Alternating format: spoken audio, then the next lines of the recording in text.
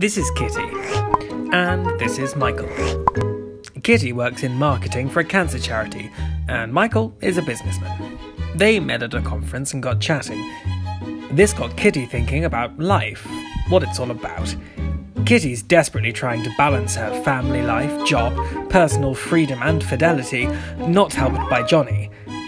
This is Johnny. He's Kitty's husband, and he reckons Kitty has it easy compared to his hectic schedule as a newly trained teacher, a job he only took for a more laid-back lifestyle.